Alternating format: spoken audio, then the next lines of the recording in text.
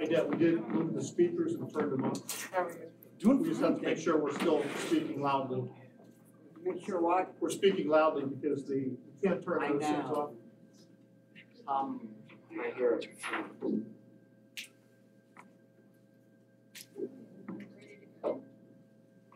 What's that? Wait till the last one. If they went to 7:00.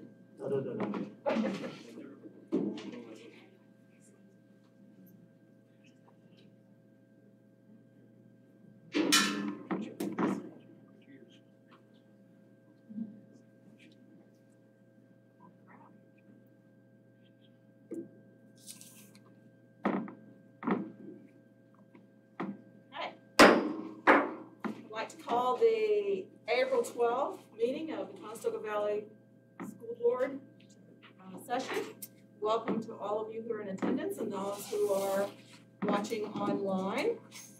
We have everyone in attendance this evening except Mr. Schertzer. Now if you please join me to the Pledge of Allegiance to the flag. I pledge allegiance to the flag of the United States of America and to the republic for which it stands, one nation, under God, indivisible, with liberty and justice for all. Okay, I need a motion to approve tonight's agenda. So moved. Second. Okay, all in favor? Aye. Okay. So we have a happy event this evening. Due to a board vacancy declared March 8th, the board must reappoint a replacement within 30 days. We interviewed 2 candidates for the open seat on March 31st, and we have approved Mrs. Diana Rodriguez for the position on the board. So at this time, I will administer the oath of office to Mrs. Rodriguez. Would you please stand and prepare to receive the oath? All right. Repeat after me. I do solemnly swear that I will support, I do solemnly swear that I will support, obey, and defend the Constitution of the United States obey, and defend the Constitution of the United States and the Constitution of this Commonwealth, and the Constitution of this Commonwealth, and that I will discharge the duties of my office with fidelity. and I will discharge The duties the of my duties of my office with fidelity. with fidelity. Thank you, Mrs. Rodriguez.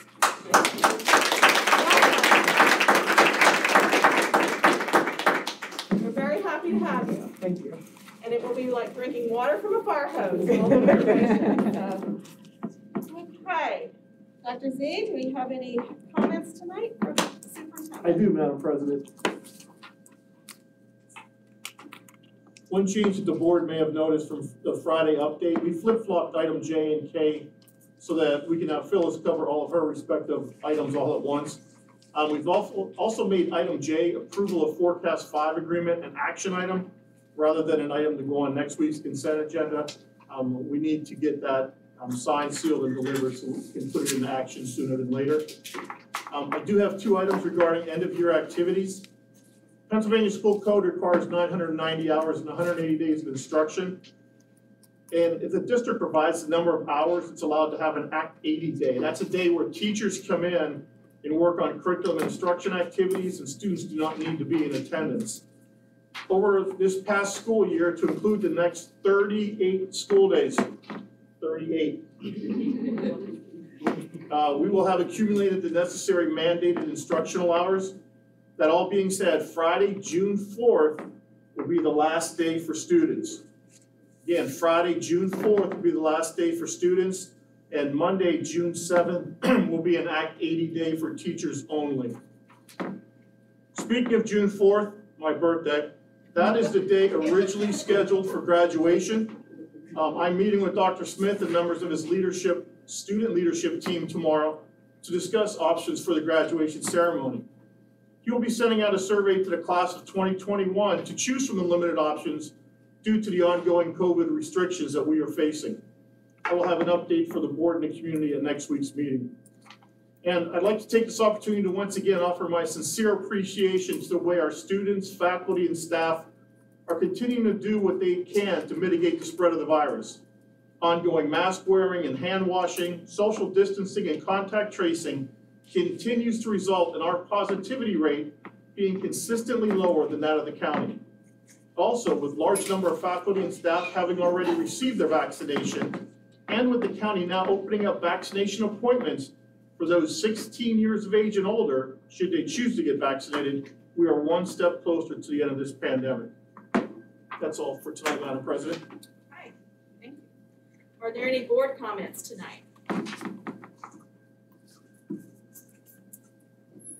Are there any public comments? We actually have some public. Okay, hearing none, let's move right along. We have the finance update. Is that Donna and Tim? Scott Kramer. And Scott. I'm not gonna knock the microphone over tonight. Staying away. It's gonna be close enough so we can hear you, sir. Use it though. Just close enough so you can hear. So I'm gonna just tee it up real quick. With us this evening is the folks from your bond council. When we were here last, we talked about coming back this month with a resolution authorizing the issuance of the non-dilutive debt that we need, and also the action that you need to take for the termination of the swap. And so with that, we've been working with Adele and Phyllis in updating the information for the rating agency presentation. We expect that we'll have the rating back in our hands probably within the next 3 to 4 weeks. So we're hoping to lock in rates as soon as the early part of May on that next 40 million. We'll be continuing to be in touch with you all about the next phase of the projects, as I know you're working with the architects on finalizing those other projects down the road. So we'll be in touch, but everything seems to be moving as expected. So with that, I'll turn it over to the folks from McNeese Wallace.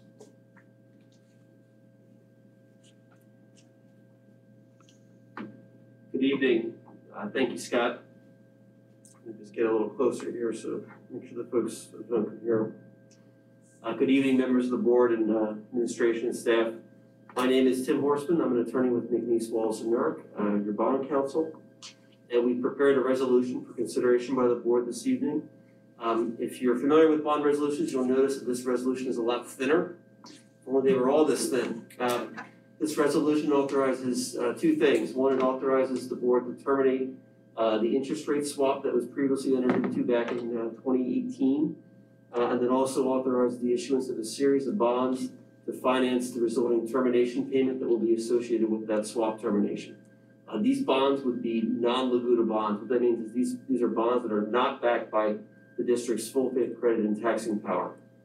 The bonds would just be backed by a pledge to appropriate in each year revenue sufficient to pay the debt service. There'd be no ongoing obligations, so these would not be considered debt for state law purposes. Beyond that, again, that's a very brief overview of a very brief resolution. But if there are any questions from the board, I'm happy to take those at this time.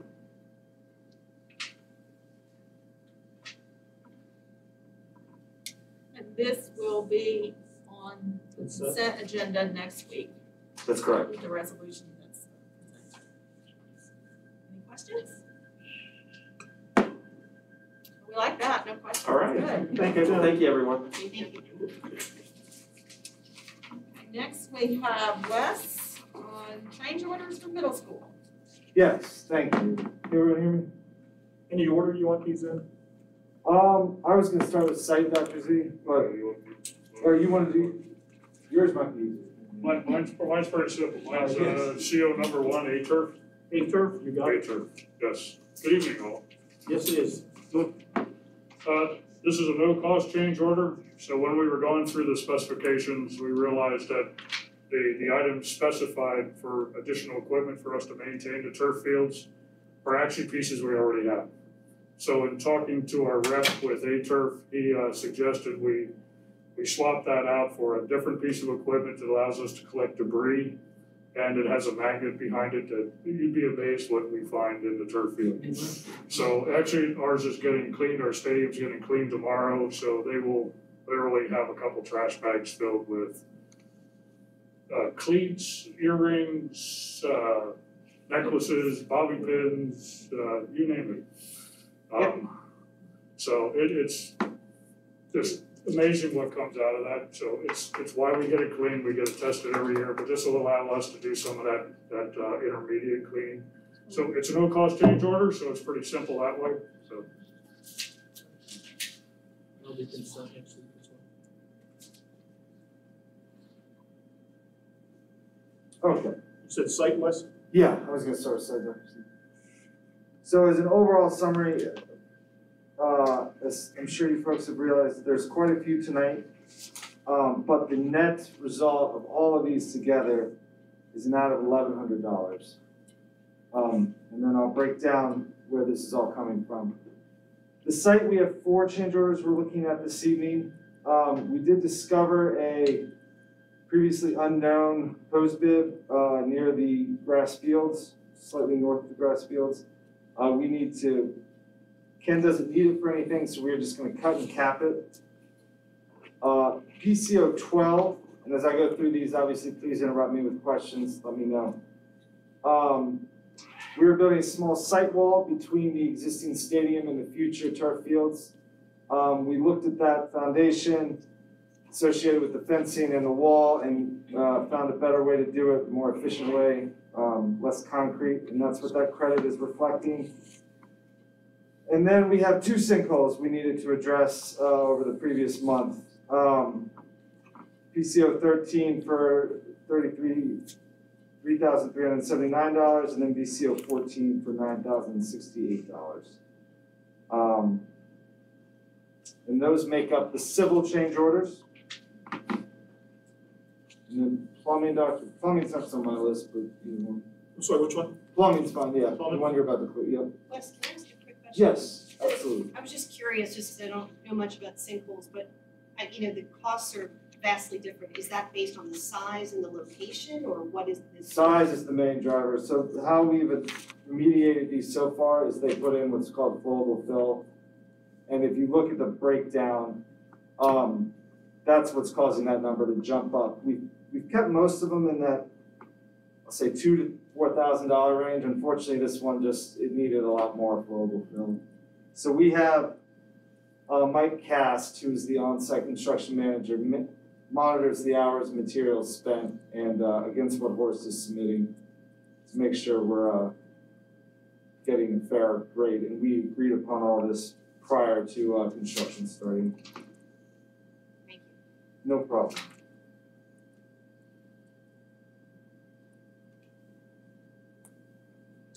Okay, I think Dr. Z's pulling up plumbing.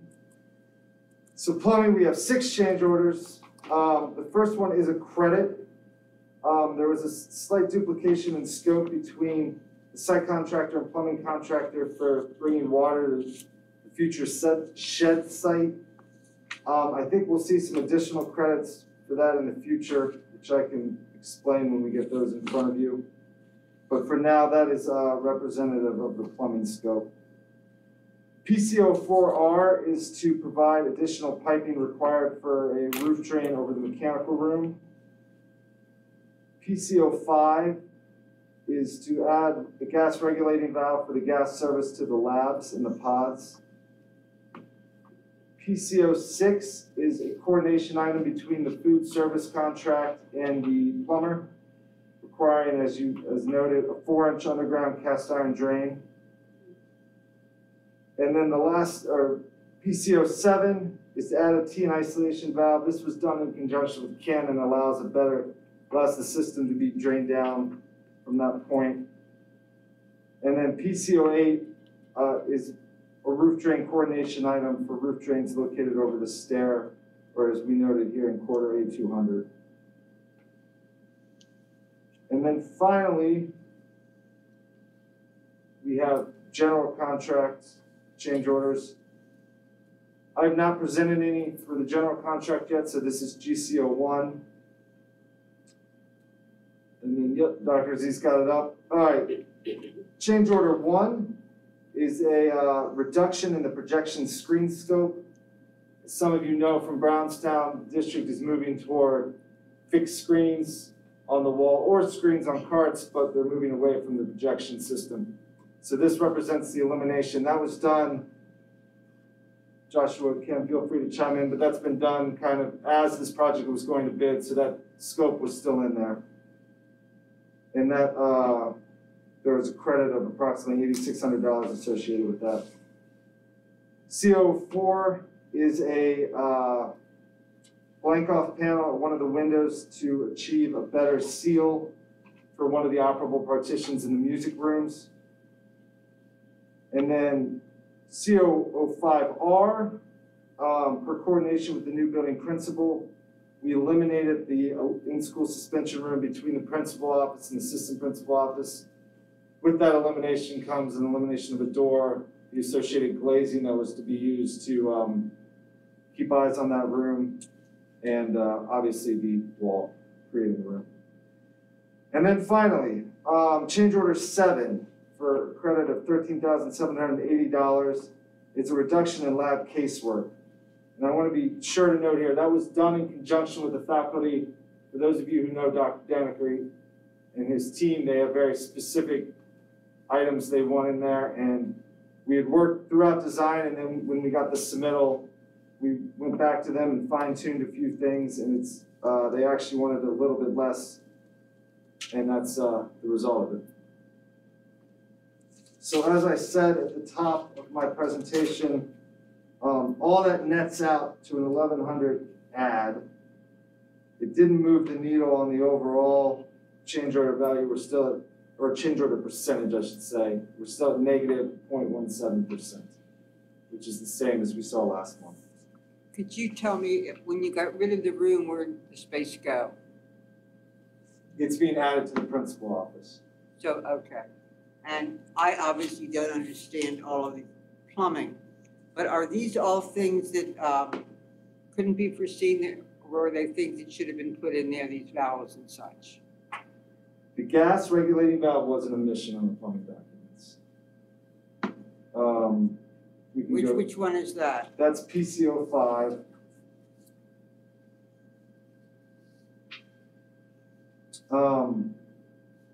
PCO3 is just elimination of scope. PCO4R is also an omission. They missed the roof drain that is on my drawings. So one of the reasons it's revised is we went back to the plumber and said, you should have the roof drain because it's on my drawings, but associated plumbing was not shown on the plumbing drawings. So that's what that amount is for. And who does those drawings? That has all been engineering.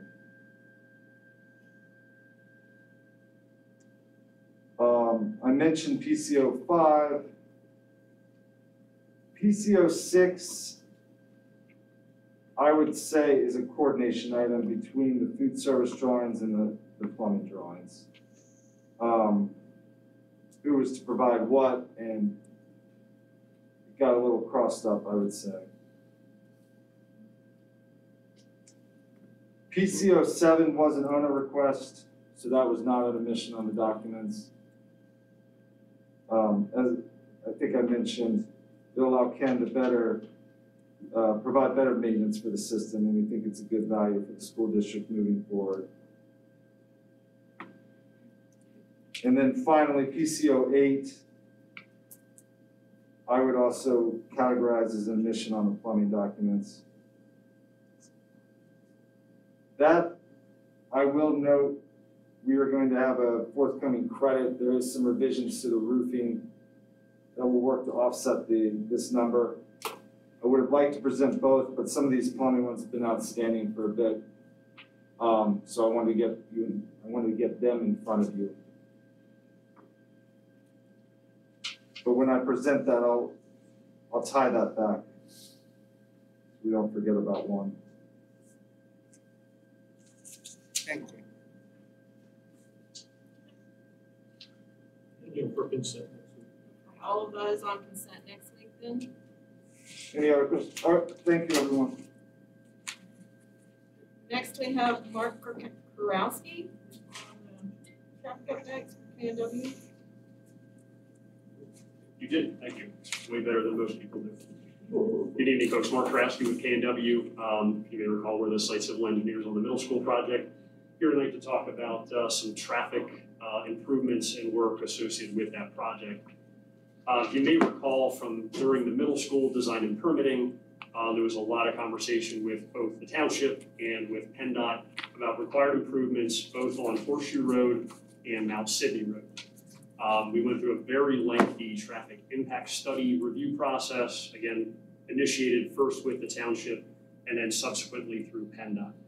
That process just came to resolution about a month to a month and a half ago, where we finally had everything addressed by the town, or for the township's comments and for PennDOT. That's the first part of the process for traffic. Once that study is done, it allows us to define, okay, now here's the work that's required to design the improvements, get those improvements permitted through PennDOT, and then actually take those through bidding and construction. So the request that's in front of you for discussion this evening quantifies all of that effort from essentially, I'll group it into three categories. Item A looks backwards a little bit and says there was some work that was required as part of the traffic impact study, both for the township and PennDOT, that was beyond our scope of work. There was additional effort that we had to undertake there. Items B through, I believe, H are the permitting and approvals.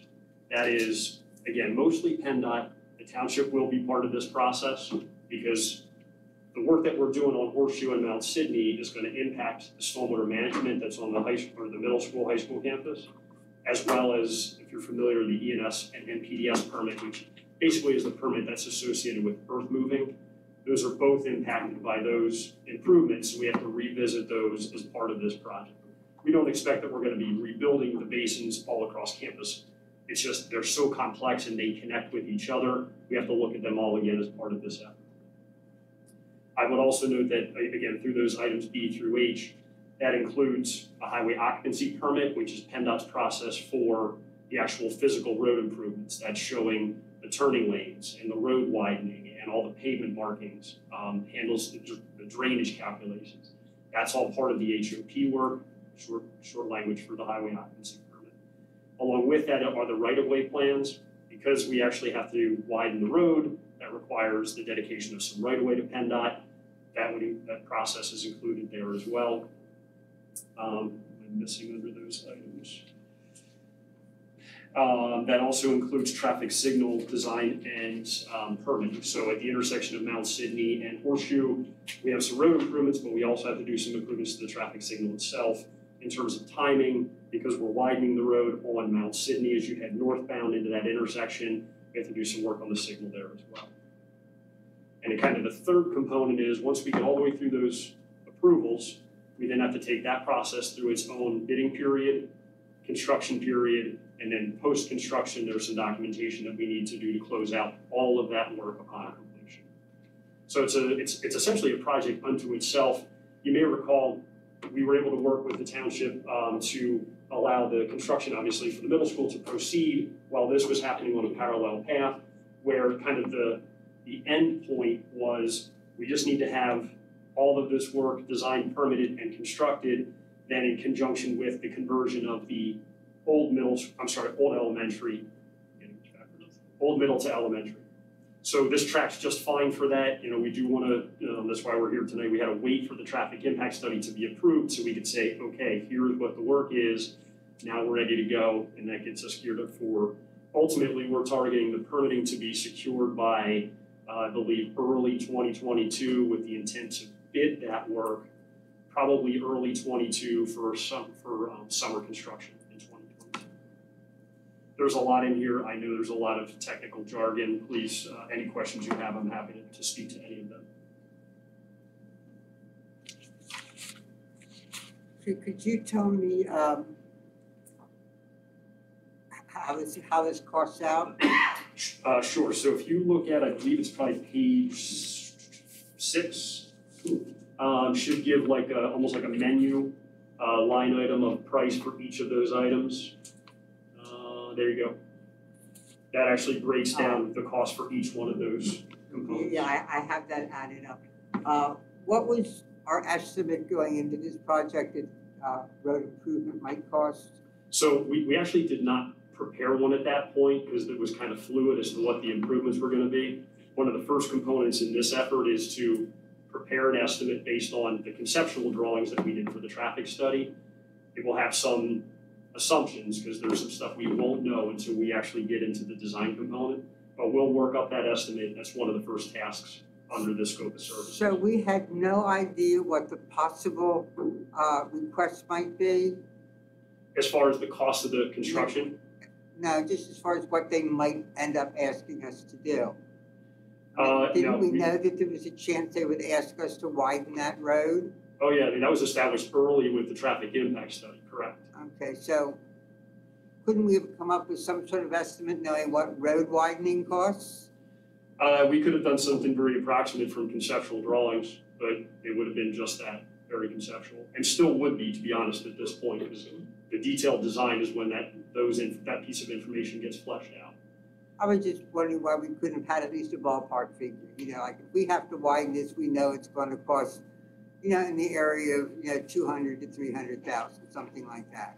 That's certainly information I can bring back to the board in fairly short order. Again, there's two pieces. We'll do a conceptual estimate based on just the conceptual design that we have, which again is just kind of looking in 2 dimensions. That'll incorporate things like we know we're gonna have to move some utility poles. It's gonna have to make some assumptions on the stormwater piece because we just won't have that design yet. But we can do it to be able to say, okay, here's where we think we are today. And then subsequently, when we get through the first round of detailed design, then we can do a detailed estimate that says, okay, now we've got good definitive quantities and numbers that we can price from. I'm referring to a ballpark figure at the front end of the project, Yes. knowing that we're going to have to do something and having some idea what that might be, and your expertise in knowing what those things cost, you know, generally. It would have been nice to have that figure at that point too.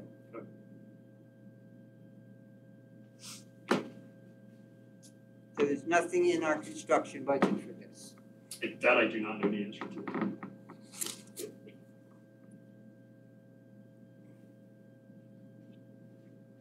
I don't know, I'll have to take a look at the budget for the construction budget. I'd like to see where we are compared to where we thought we were going to be on this.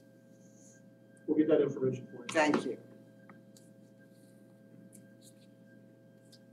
Is there action requested on this document?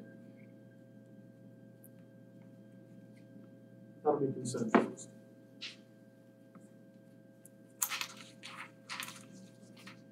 No other questions?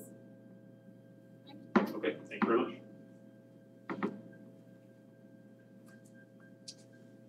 Okay, next we have policy review.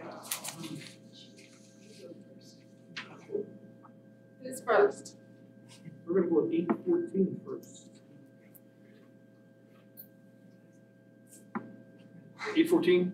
814, yes, sir. 814 first. Good evening, this is Rodriguez. Welcome, congratulations. My name is Don Mann. I'm the assistant to the superintendent for secondary ed. Looking forward to working with you. Okay, so policy 814 deals with copyright materials. In this particular policy, I was hoping to have less changes than Phyllis, but it appears she has less than I do. See that? Raise the bar. 2 minor changes. Adding to the beginning there under policy, the notion of penalty of unauthorized. So that's that first piece there.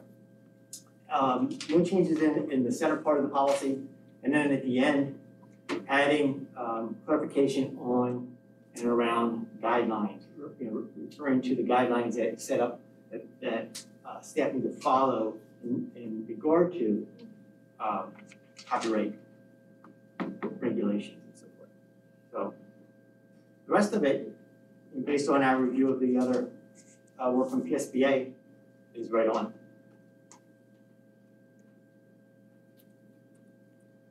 I would just like to say this is a good thing. Copyright law has teeth. It can be expensive if you violate it. Mm-hmm. Well, and that's where with the regulations going in there, making sure that all that's detailed and, yep.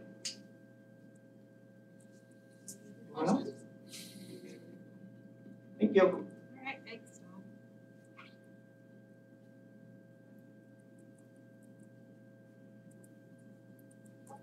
This is great. My changes are never shorter than Dr. Mance, ever. Awesome. I'm Mrs. Rodriguez, welcome. I'm Phyllis Heverly Flesher. I'm the Chief Finance and Operations Officer here, so you'll be sick of me by the end of tonight, so just hang tight with me. All right, first thing I have is policy 812. So some pretty minor changes to that policy. Really the big thing that we were trying to capture from the PSBA models that we looked at was that the coverage covers the actual or replacement cost. So we did add that piece. One change that we could make to this policy that we just didn't recommend, but if you want, we can follow this. The PSBA language does not list all these individual policies. So you'll see, because we have a couple of coverages that were not mentioned here, we added them. But the PSBA language just basically has a very generic statement and does not list them. We chose to add the ones that we had because our list was there, so it made sense to us that at some point in the past the board decided that they wanted to see that. But certainly if you're more comfortable with the generic and sort of, not knowing, we can take that out and just put the generic statement in as well, so you can sort of think about that and let us know what you think. But that's it for the policy tonight. Well, this doesn't mean we couldn't take out insurance other than all this, so should you add or as necessary? I'm sorry, I didn't quite. This list, okay, covers what insurance we should be providing. Yeah, and the PSBA model But it's not limited to just those.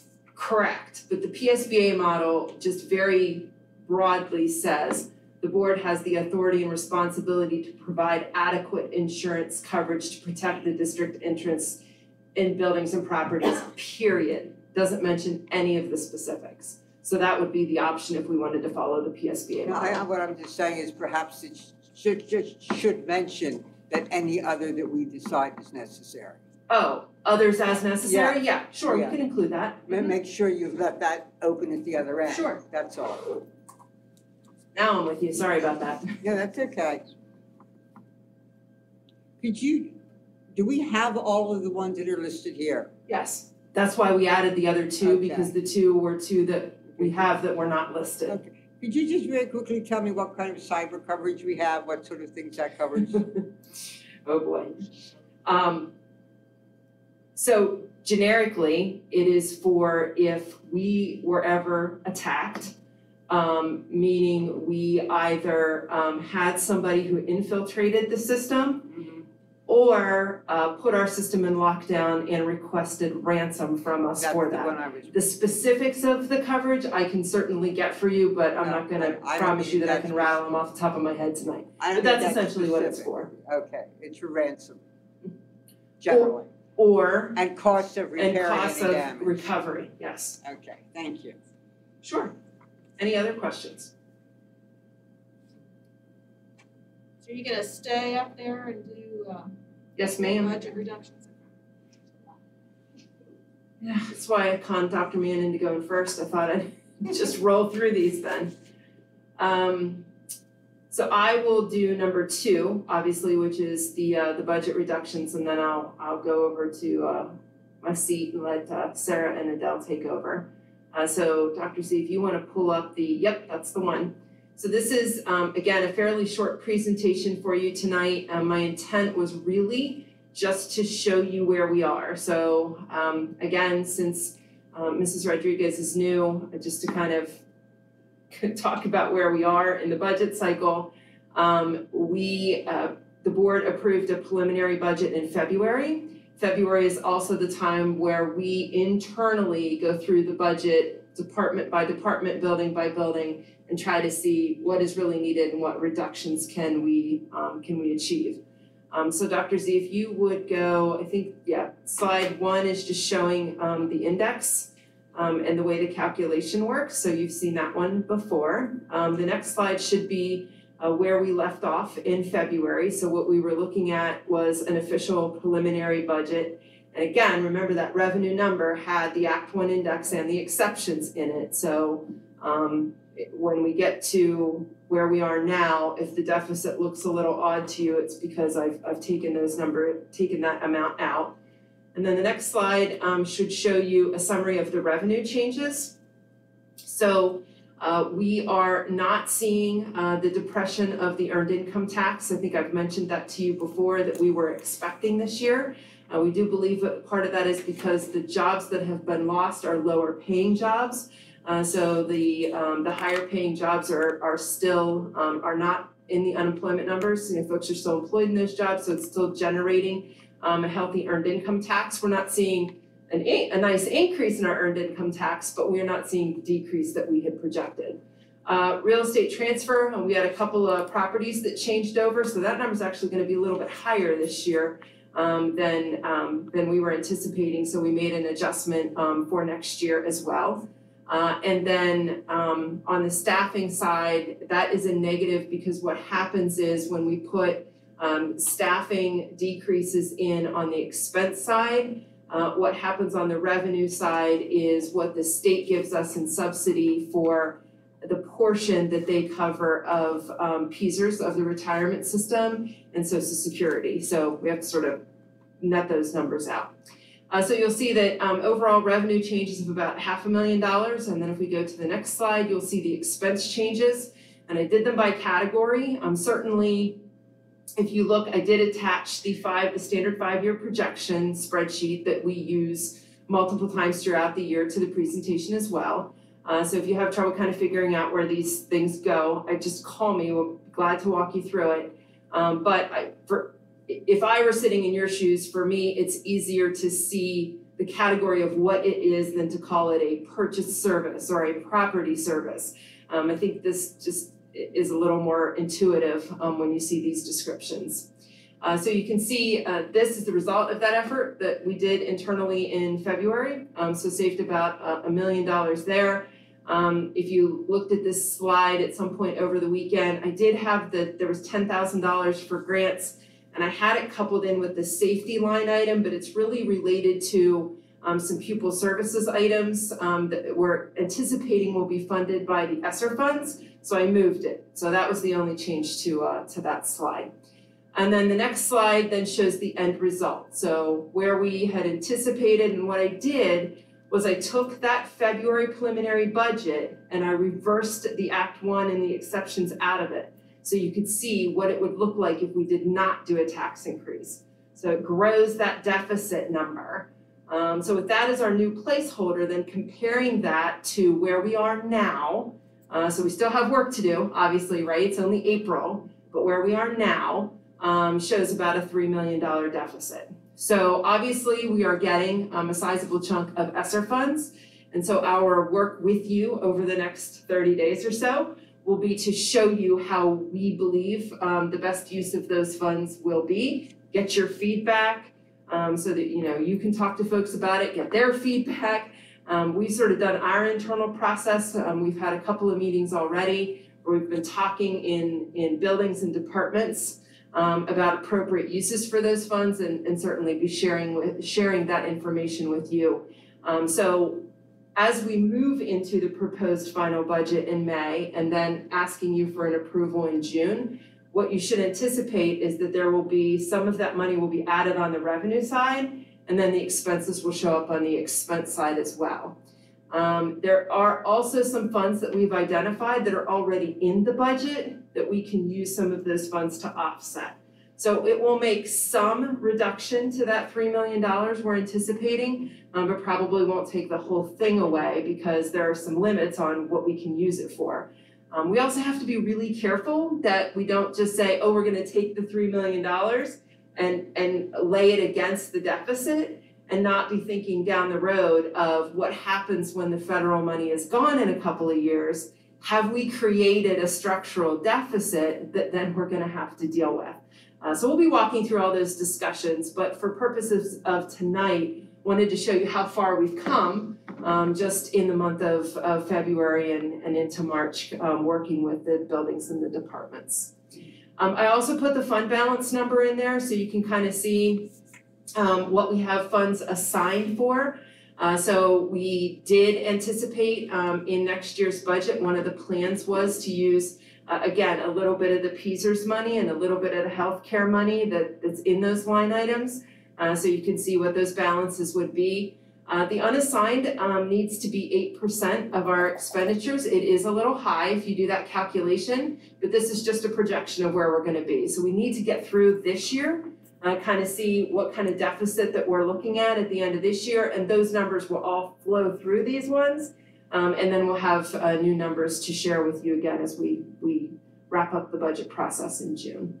And then the last slide is just the cost to the homeowner slide, so you have that handy.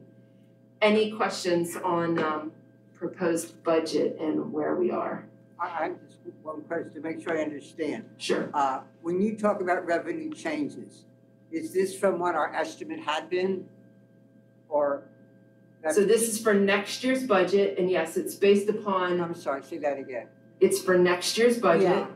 and it's based upon, yes, where we thought, so we looked at this year's projections Yeah. and said, where do we think we're gonna be? And then we use those projections to trend for next year. So this is the change from the last projection we had? Correct. I just wanted to And we make sure I changed- knew what I was comparing it to. Yep, and we changed, if you look on the spreadsheet, you'll see we changed the projection Yeah. for current year and the revenue for next year. Yep. Right on. Phyllis, Yes, ma'am. as I read your slide on fund balances and then the summary page, looks like the healthcare escrow is gonna zero out if we put that in, is that? Yeah, this is projected for this year. Right. So we will have that fund, those funds used, but we can always, should we choose, so we've been using that money against the HSA that we match, that we make into the employees, to match the employees' contributions into the HSA funds. Because we started a new contract where we're continuing that match going forward, should we have some funds at the end of the year that we need to pull out of that unassigned fund balance to get that number down, one of the options that we would have would be to reassign some more funds to that HSA account to cover that for the out years. But you're correct in that we have been planning to draw it down, not anticipating originally that we would continue it, and then when we did the new contract, we just haven't funded it again since then, if that makes sense. Thank you. Also, I think this goes under, I think these things would come under building budgets. But last year, we were given a list of what programs we're in and what we're out. Will we be seeing that list again?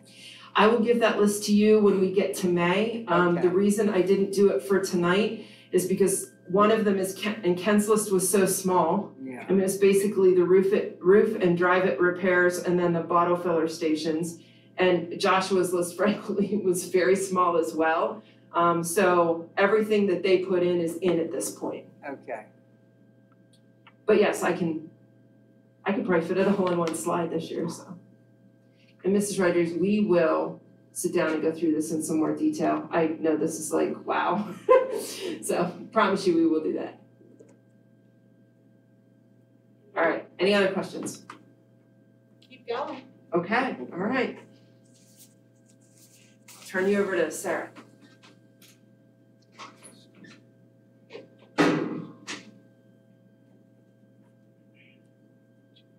Are you first or, I'm gonna do the introduction. excuse me? I'm gonna do the introduction. Okay. I'm the MC. So good evening, board and TV community. My name is Sarah Schaefer and I am the administrator for People Services.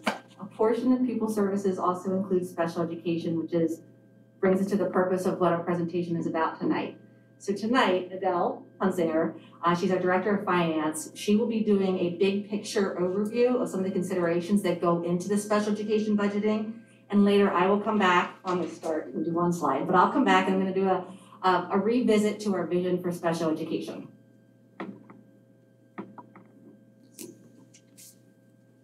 So there is a PowerPoint called Special Education.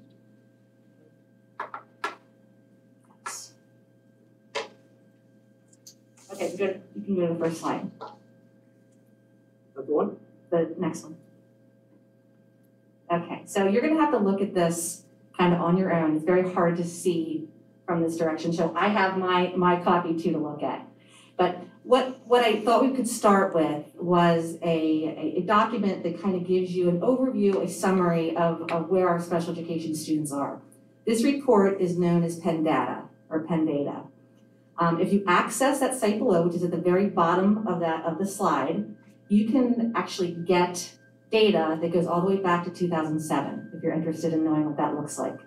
And I'll give you a comparison then. You don't need to write it down, but it can give you a comparison of the data, like how many students had an intellectual disability between now and go back to 2007 and see what that looks like. So what I would like to draw your attention to first is the top block on the left-hand side, which is called enrollment. And it gives you a percent of how many students in special education are in our school district. So right now, we are the LEA, the local education agency. That's what CV is. And it gives you the state column on the right-hand side. Does everyone see that? Okay. So it gives our total enrollment, and then it gives our total number of special education. So right now we have 657 students, and I will say right now means December 1st, okay? The data is ongoing, but you submit it 2 times a year. So this was a snapshot on one day. 657 students, which made up 15.8% of our total population of students at CV. And then it gives a breakdown of the students that are in special education, what their disability identification is called. So, for instance, autism. Of our students that are identified and need an IEP, 18.6% of them are identified with autism, and so on for emotional disturbance and multiple disabilities and other health impairment.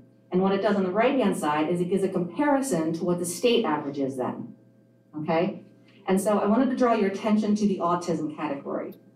In our district, we currently have 18.6% of our students identified with autism. The state average is 11.6. This is unusual for this area of the state.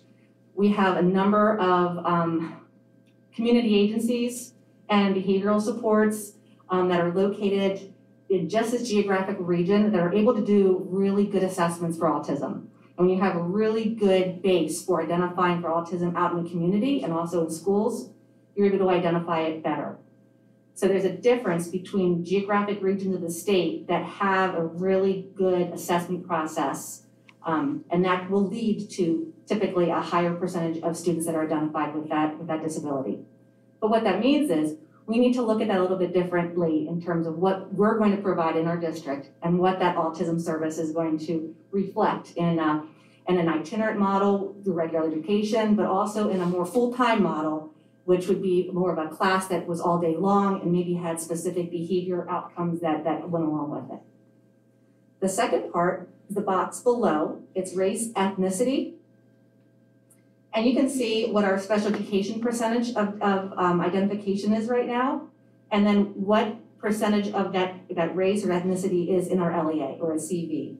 There are areas in here that we are currently going to be conducting a deeper review into through our equity committee and our goal right now. So there are a lot of questions that aren't fully washed out in just this data alone. So what this requires us to do, and it's something that we've begun to undertake, is to completely tear apart that data and figure out where that's coming from, and then have lots of discussions about that.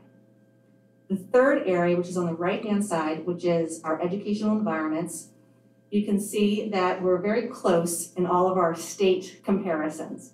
I wanted to draw your attention though to the SE and other settings. SE is special education and other settings.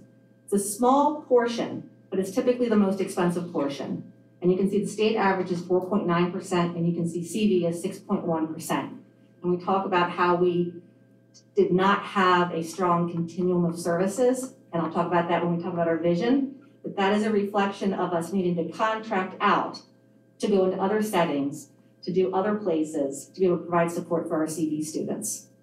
All right, Adele is up next. Thank you, Sarah. And welcome. Good to see you too again. This is it's been a while. Okay, so I'm Adele Hunsinger. I'm the Director of Finance, and I'm just going to spend a couple of minutes talking about our special education cost and also our special education subsidy. So in that slide, CV has taken many cost savings initiatives over the years. And what this shows you here is that even though our special education costs are continuing to increase, you can see the blue portion of the bars. That's the cost that services that CV provides in-house, and we're bringing services back from other IUs or other school districts that we've contracted with. So we're trying to widen that gap where we're providing those services. Next slide, please. This is, I don't know how well you can see it, probably on your screen you'll be able to see it much better, but this is a cost actually from forecast, or a slide from forecast 5.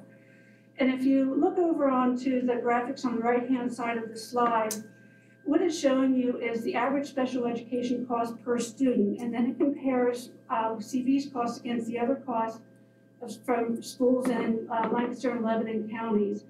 And as you can see, CV comes in at about having one of the 5th highest average special education costs per student.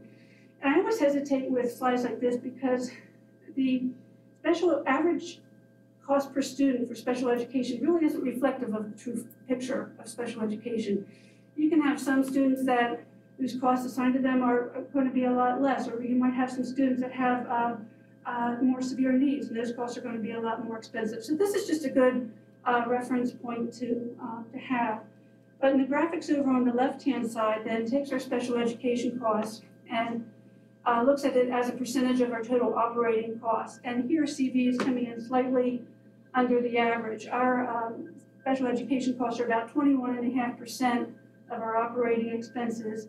And comparing that to the average of all the other districts in Lancaster and Lebanon, it's about 22%. So we're slightly under the average. Okay, next slide. So I always like to provide you with this graphic, because what this is showing you is that even though our special education costs continue to increase over the years, our special education subsidy that we get from the state is not increasing in proportion to the increase in the special education costs. Special education subsidy is part formula. I'm not going to go into it. It's a very complicated calculation, but school districts will get what we call hold harmless amount. It's an amount that they froze from back several years ago. They said you are going to get at least that amount. For CV, it's $1,562,000. We're going to receive at least that amount every year. The formula part of it is taking certain cost factors, looking at number of students that are in certain cost thresholds and running it through a formula. And then that'll drive out additional subsidy. However, one of the key components is the amount of that formula subsidy that the state is going to fund. So if that is not increasing in proportion to the state's increasing in special education costs, that gap is going to continue to widen.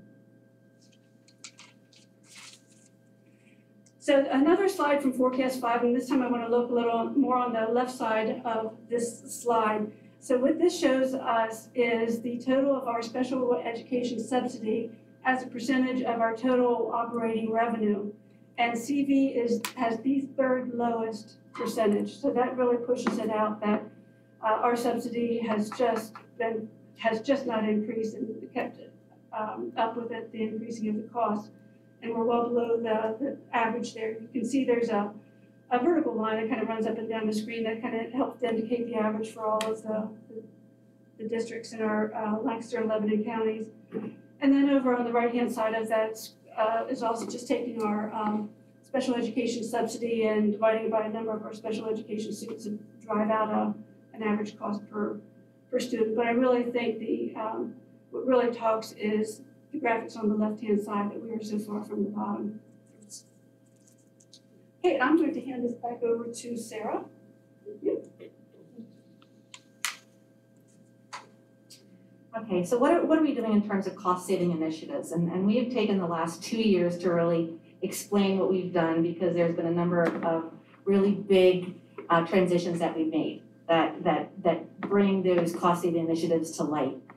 So if you go back and think about that Penn data report, some of that data that I showed you with the autism numbers were increasing, and also our other settings was also higher than state average, and that's a higher than normal cost. So So both of those areas are significant in our decision and how we develop and wanted to develop a vision for our special education programming here at CV, because we wanted to increase our options at home. When you increase your options at home, it actually results in a decrease in cost for our students, for the taxpayers. And that's what we wanted to focus on. So some of the things that we began last year and we're continuing into this year as we transitioned to a new provider for our OT and PT services. We increased our access reimbursement tracking. We built capacity in our emotional support and our transition programming options. We realigned our paraeducator support model, and we're developing our autism support options. So in general, what we're trying to do is we're trying to build capacity, we're trying to maximize opportunities, we're trying to ultimately bring our students back to CV, which will decrease our contracted costs out and also have the students home where they should be. So the next PowerPoint is our vision. Can I ask a question backwards? Absolutely. Just very quickly, I know a couple years ago, the contracting for the access program became a complete mess. Is that running more smoothly now? Yes. Are we getting our full reimbursement again? We're getting our full reimbursement, and we've also increased our billing for that. So we are generating more money. Just remember that fiasco. Yes, it's good. Yeah. Would you agree, Phyllis? Yes. Okay. So this is a continuation of last year's presentation in which we called it 2020 Vision. It was supposed to be tongue-in-cheek. So now our tongue-in-cheek is that we decided to call it 2021 Revision because 2020 didn't go over too well, so we want to revise it. So it's called our 2021 Revision for Special Education. So I wanted to start out with our audit that we just completed. Every few years, PD does an audit on our special education practices, our procedures, how we're doing in the district. It's a long process. For us, it took about 7 months, and they look at over 1,800 areas of compliance. And that's not just 1,800 data points, it means they're looking at 1,800 areas.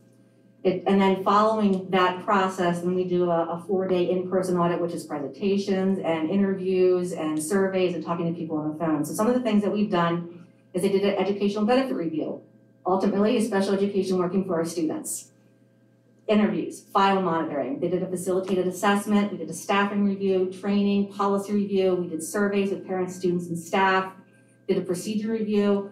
We did file monitoring, in which we're looking at extended school year, suspension rates, disproportionality, eligibility, and graduation. So the next slide, please.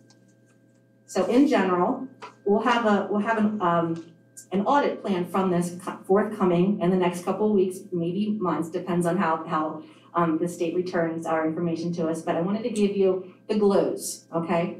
So what came out of our audit is that we have a great inclusion program. We have great availability of LRE, and LRE is your least restrictive environment. So we have options for students to be educated in regular education, which is a big deal. We have good psych services. We have staff and families that are invested and supportive. We have increased continuum options. We increased our transition programming. And ultimately, when they looked at our procedures and paperwork, we had an exceptional level of compliance at 98%. So when they're looking at those 1,800 areas, we were 98% compliant.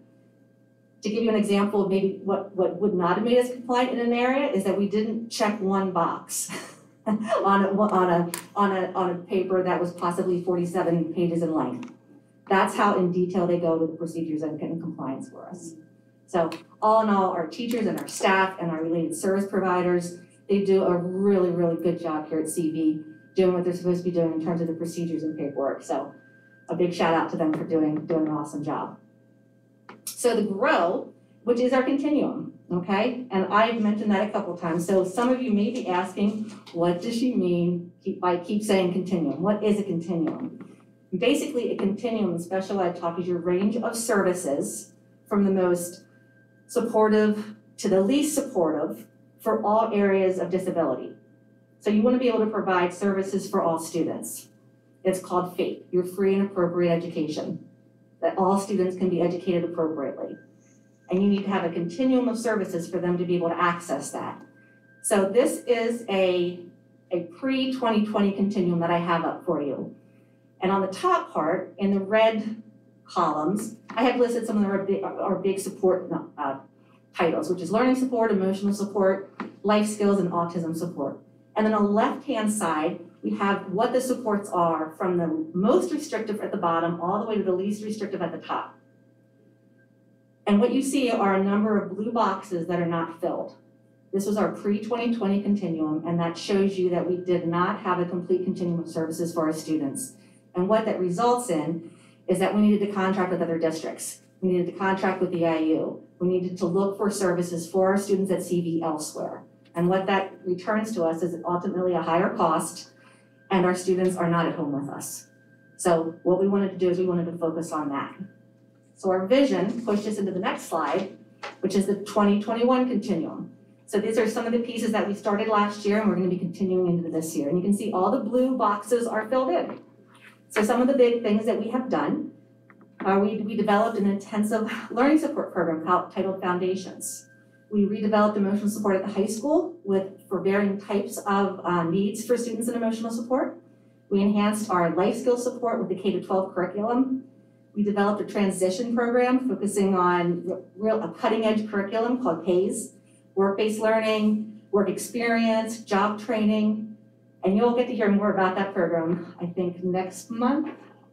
Next week? Next week, you get to hear more about that, so that's exciting. Done really amazing work in that program. And we've enhanced our behavior support through the addition of a board-certified behavior analyst. So some of the things that we're going to be doing next year is we need to focus on autism. We really need to look at our itinerant autistic support model. We need to look at our speech language as it's embedding into our autism support model. We're going to focus on our autism programming, establishing a full-time emotional or autistic support program that looks at verbal behavior classroom programming. And we're going to have that K to second grade for next year, 2 classes.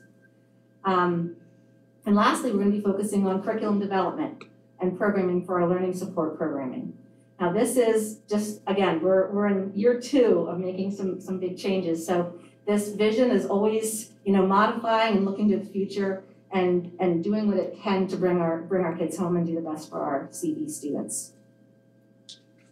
So the solution, like I said, was to develop the continuum, maximize the capabilities, build capacity, and the last page is why we do it. And ultimately, we want to offer a bus student education to all the students. We want to enhance our programming, we want to have financial savings, and we want to build our opportunities for us and our students and our families. So that's it. Do you have any questions?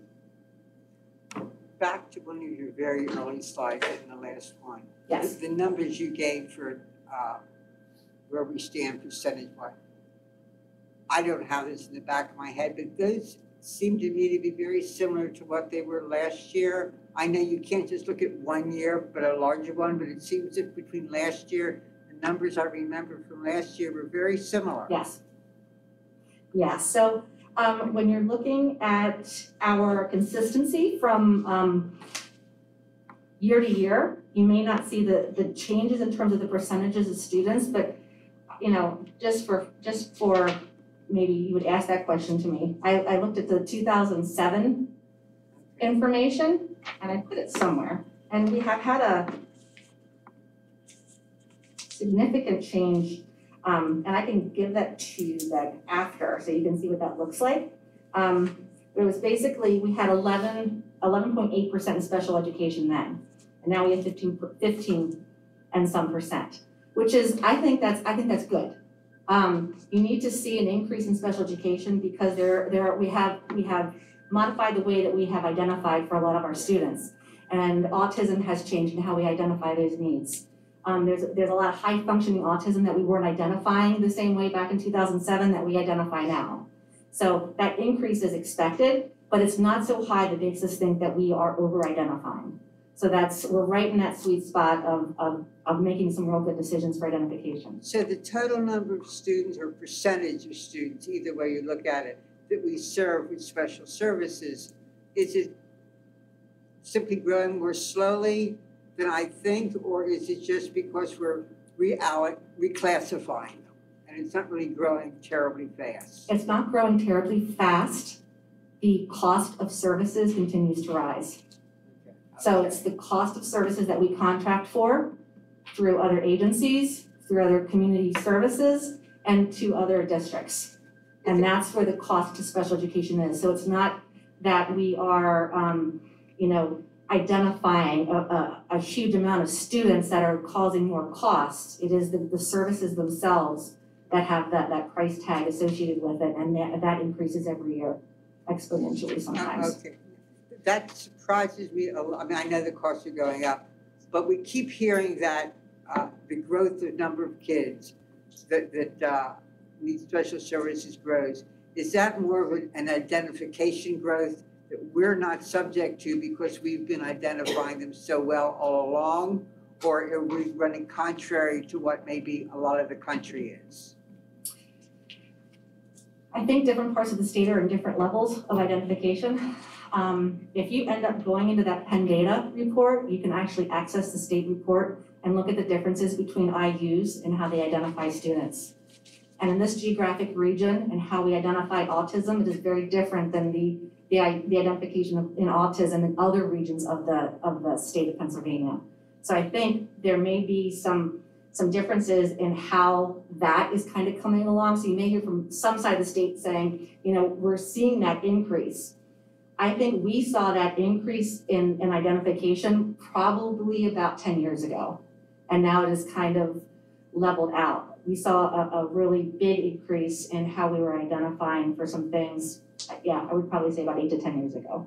Then would it be fair to say that allowing that there would be good identification, that the need isn't growing as far as number of kids so much as it is the cost of those services, how well we provide them, and if we are someplace it's identifying well? Because they keep trying to, you hear so much about the number of students that, in the future that are going to need services, but I don't know if that means there's a change in the problem or we're just dealing with it better. I think there's, like I said, there's a change in the cost of the services. And in some cases, I would say that the intensity of some IEPs that we program for have a higher amount of cost than they may have had. It's often hard to get a grasp on just whether or not this is a problem, a health problem, or if it's just a matter of how we're dealing with it. We see it differently. I don't see it specifically at CV as an identification problem. I see it as a programming cost. Okay. Thank you. Okay. Thank you very much. I'm not done. Question. Oh, Go ahead, you go. Don't go Go away. Can you remind me, and I could have looked back and I did not, what the predicted cost savings is over the next couple of years for opening up those verbal behavior classrooms? Do you know that off the top of your head? Somebody will. Somebody's. 440,000, 460,000? Okay, that's significant. So I really think that that's important that that part of the vision that you're pursuing is. Yes, thank you. My turn? Mm-hmm. First, I want to say thank you, because I think in this space, I don't do that enough. I would say before you came here, this program was on its way to be a train wreck, in my personal opinion.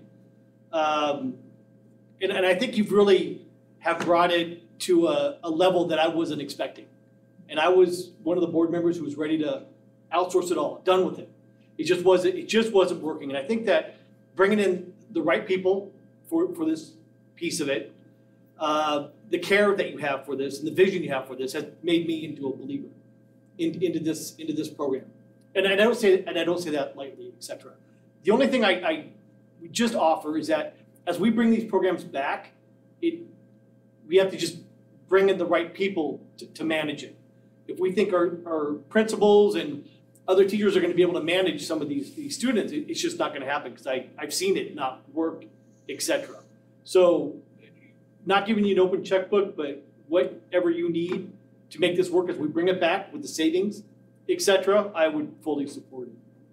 Thank you. Yes, it's vitally important that we do get the right people, and we do program effectively for students. So we're not doing anything that any other district or any other contracted services is providing. We're, you know, our program is going to look very, very similar to what works in programming for students. What I like about your process in your vision is not of, we'll be better next year, which is what we got for years. It's gonna be okay next year. And I just got so tired of hearing it that I really like where you're going. And I think it's fantastic. Thank you. It takes a huge team, so a lot of people out there that Well, it takes a help good work leader with to this be idea. able to, I get that, but it takes someone to lead them to where they need to be. Thank you. I'll take that. Should we leave that as? Thank you. And pass it on too.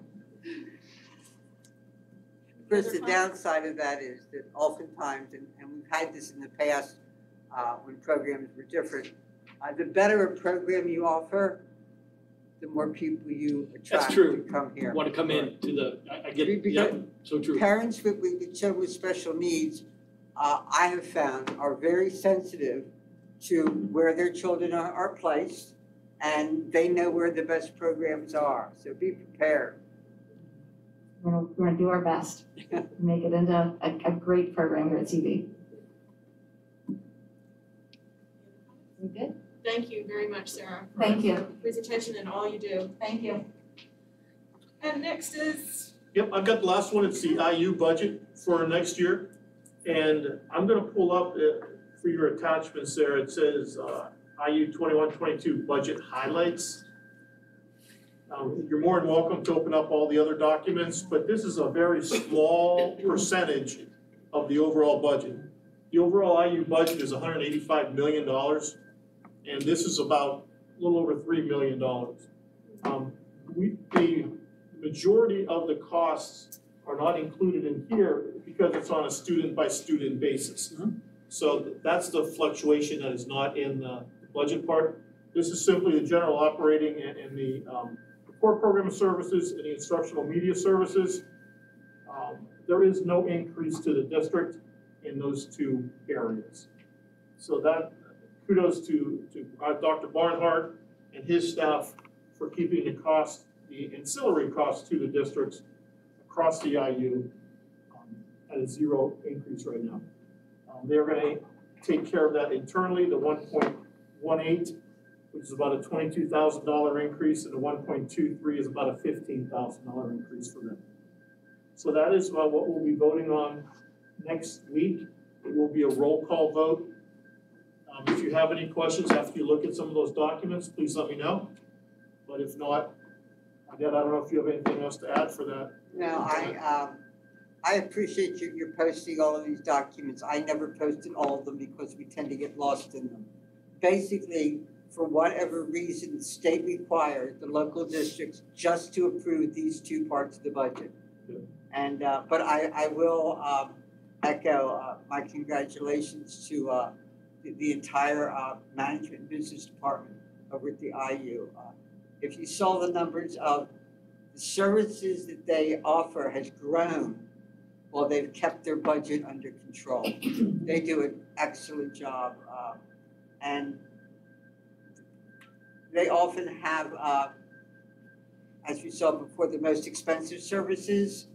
And I do know they support completely always having the student back at their home district.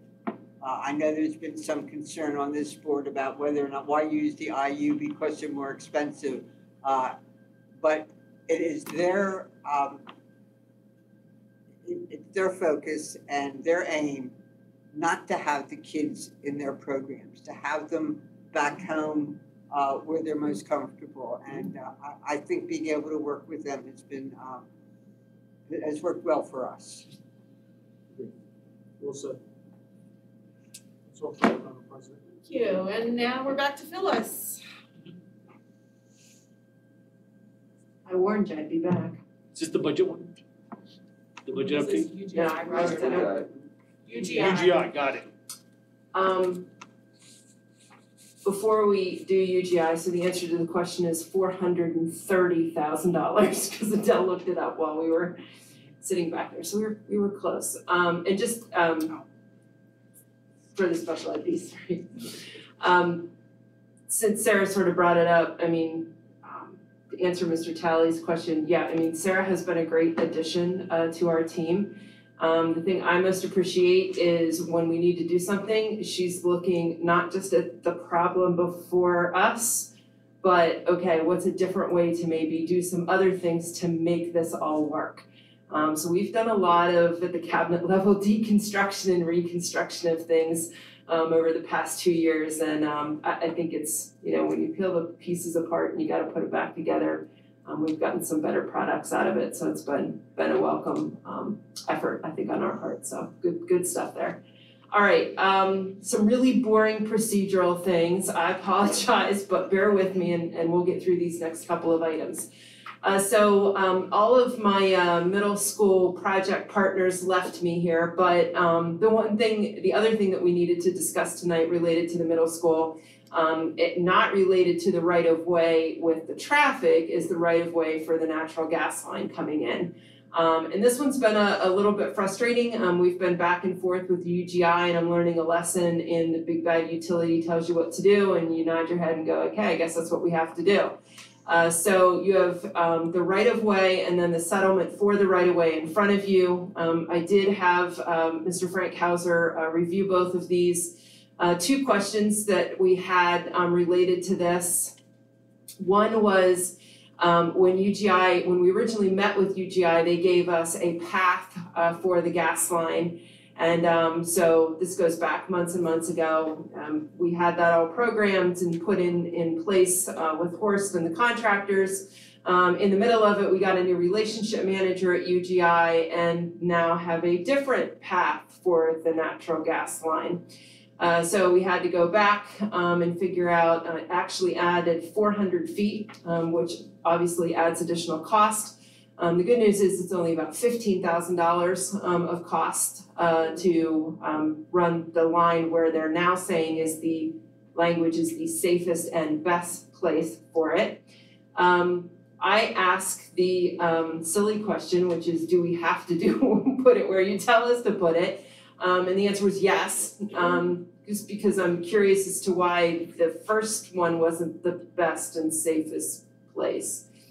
So, anywho, we have agreement now on the path of the line. And there's a bunch of parameters about things you can't build over the line and access to the line, and all of that's in the right-of-way agreement. The other piece that we will eventually bring back to you that is not necessarily related to the right-of-way is related to the cost to put the gas line in. And so it's not just the cost for us, but when UGI does this, they look at sort of all the upstream and downstream volume to be able to make sure everything works for everybody across that line. And we have been told that there will be a one-time contribution that will need to be made to UGI for the benefit of us getting the natural gas service that we are going to require. So we're pushing hard on that one as well, because we would like to see that cost be as low as possible. The last conversation we had with them essentially resulted in PUC, cut and paste of PUC language coming back to us that says this is where it says we can do this. So we understand why it's there, but the dollar amount is not in the PUC language, so we're going to try to get the dollar amount to be as low as possible. So that's not related to this, but just so you know that that's out there and transpiring, and we're working hard at it. But the right-of-way will be then on consent for next week. Mr. Frank Hauser has blessed it, and so I think we're good with that. Any questions on the right-of-way? I don't have a question, but I can explain why the safest right-of-way changed. Okay. By law, they have a procedure they must follow, and they must have your agreement and present this to you at the front end.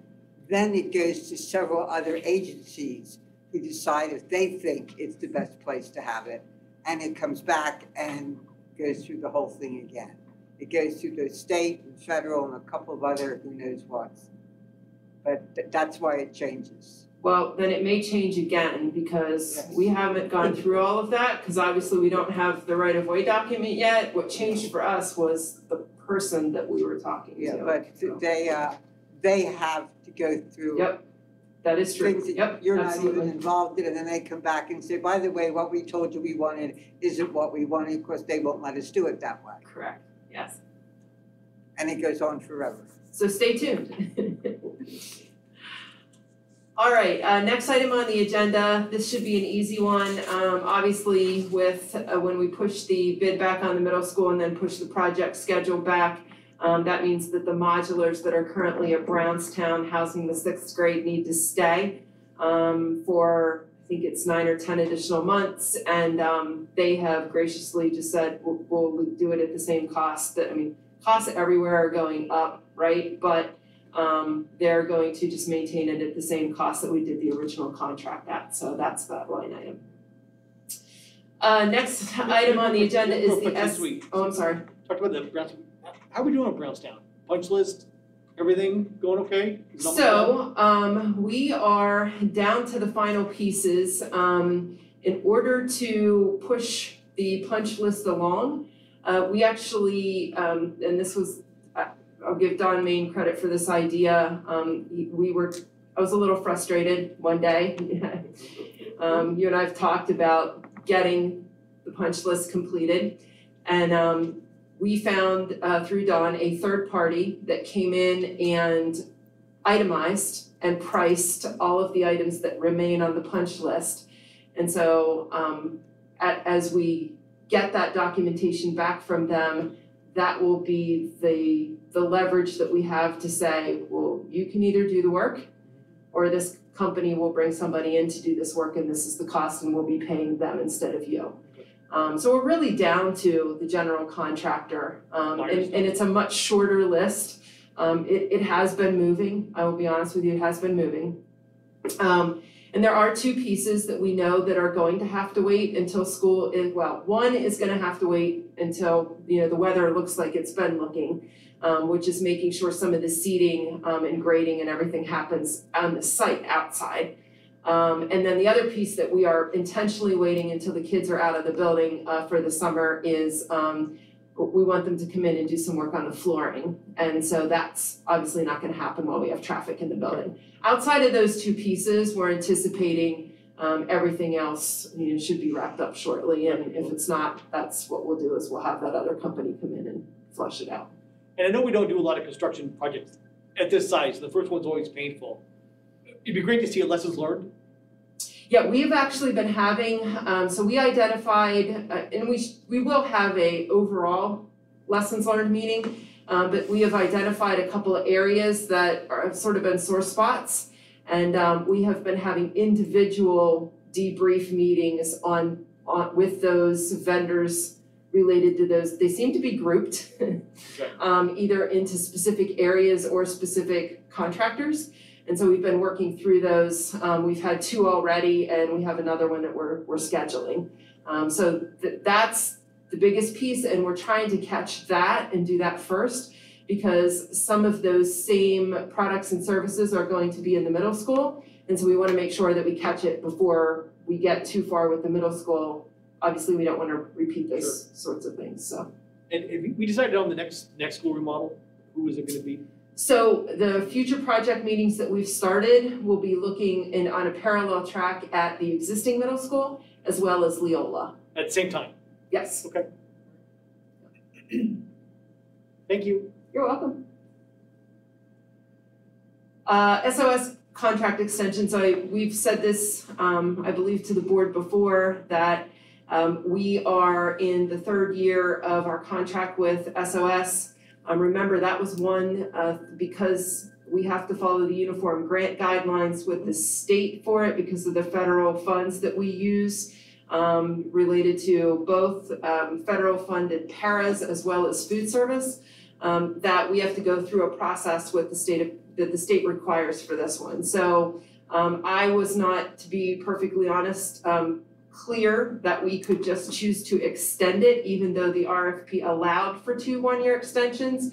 We contacted the state, they said yes, we are allowed, because it was in the original RFP that way, we are allowed to do it. We can't do a 2-year extension though, we have to do a 1 year, and then if we choose a year from now to extend it for the final year, we could do this process again. Had Mr. Frankhauser draft the simple addendum that you have before you, shared it with SOS. They verified and came back that they're agreeable to it.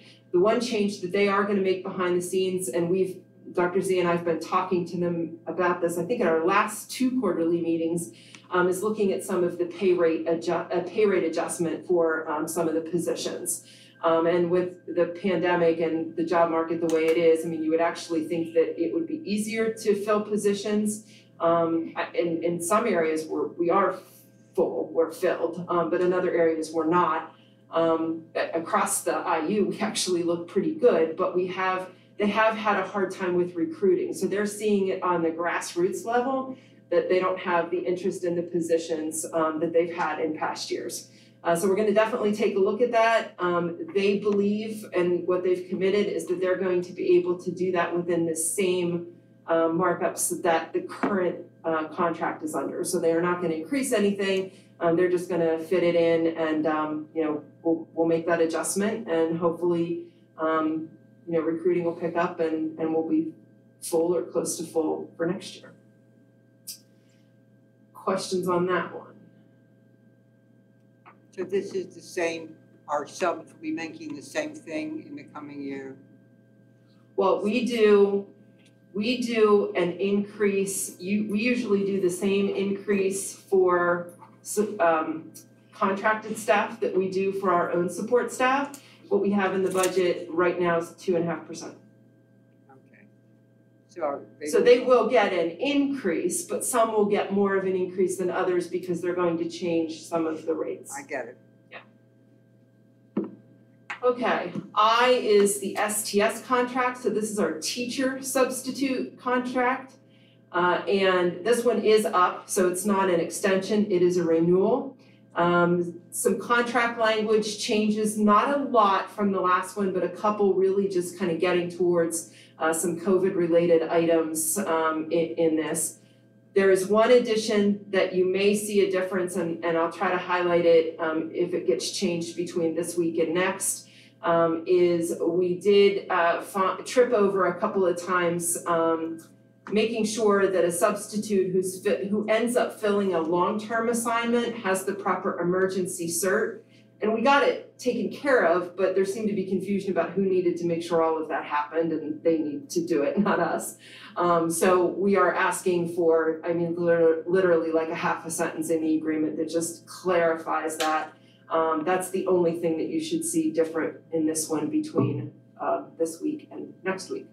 But other than that, the STS contract and the rates that are at the end, so the markup did change by 1 percentage point, but all of the other rates that are listed come right out of our bargaining unit contract. So they're not something that they calculate, it's calculated off what we negotiated in the last bargaining unit agreement.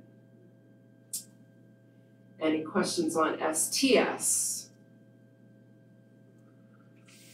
Okay. Oh, one more. Okay, forecast 5. So as you listen to special ed presentation, you saw a couple more forecast 5 charts. In that one, this is a service that we use. You've seen charts from it before from both Adele and I. Now we are actually also diving into the student side to use for some of the equity research we're doing.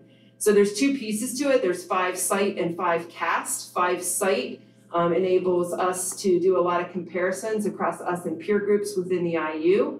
5 cast allows us to do projections and take trends and kind of say, what are they going to look like going forward? When we originally went into this agreement, we had both. We backed away from it due to cost and are now finding that we are missing this 5 cast piece. We are actually hoping to go ahead and have you sign off on this tonight because we would like to go ahead and purchase it this year. We did have a piece of money in the business office budget that was set aside for some work that we were going to do with a review of one of our areas that we're not going to do. So we would like to use that money instead for this, and it will enable us, we believe, with all the ESSER funds and the 3 different pots, not only for tracking purposes on our side, but to be able to show you all some different scenarios of what the budget could look like. And so hopefully it will help all of us in our planning going forward. So it is the one action item that we're asking you to take action on tonight instead of waiting for next week, because I've been begging Adele to get all the reports ready that we need to send to them to get loaded, and they just need a little bit of time to get them loaded and get the scenarios built in time for our retreat at the end of the month. Okay, is there a motion to approve the Forecast 5 agreement? So moved. Second. Okay, we have to roll call this, right, because it's money. Okay, Keisha? Aye. Aye. Aye. Aye. And aye. Motion's approved. Thank you very much. I think that's it for me. All right. Dr. Mann? Okay, one other item. We'd like to recommend a change to the calendar that you approved back in February. One of the things I didn't realize when we built this calendar was that we had already reserved the venue, the Calvary Church, for next year, which was June 3rd or August 31st. More and more districts are starting to use that venue. And so by doing that, our original end date was June 2nd. We talked with the local district and see if there was any movement, and there was not with them. So what I'm recommending is that if we add in April 14th, Holy Thursday, as a day off, that pushes us to June 3rd, so that the last day of school is the day of graduation. Does that matter? Graduation's a day later? It wouldn't matter. This would be actually making graduation the same day as the last day. So all the kids will go an extra day later? No, we're gonna have off school April 14th, Yeah. which then pushes the last day to June 3rd.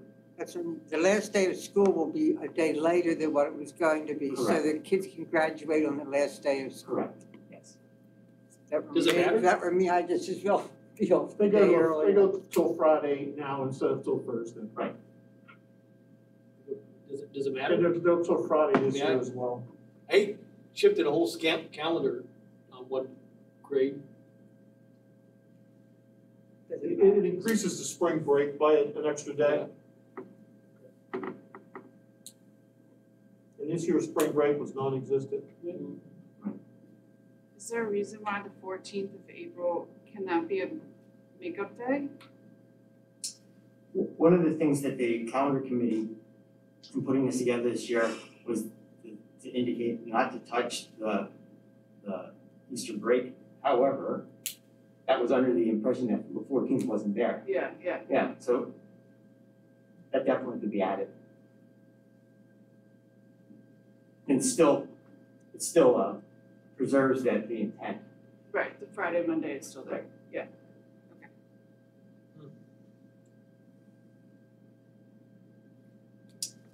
So this will be on consent next week? Thank you. Consent next week.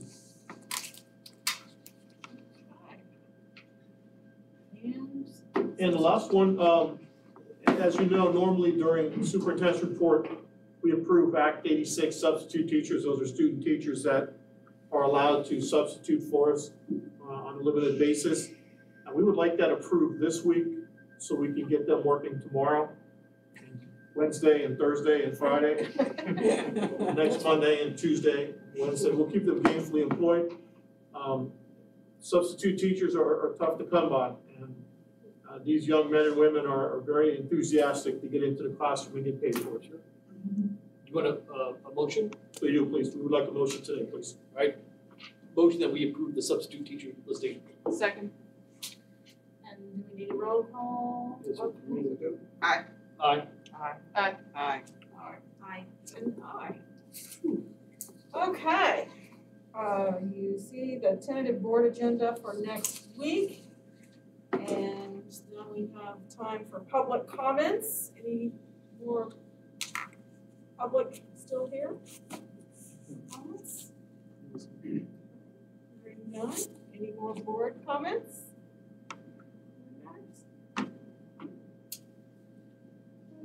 Okay. And we need a motion to adjourn to executive session. Yes, ma'am. I move that we adjourn to executive session. Second. All in favor? Aye. We are adjourned.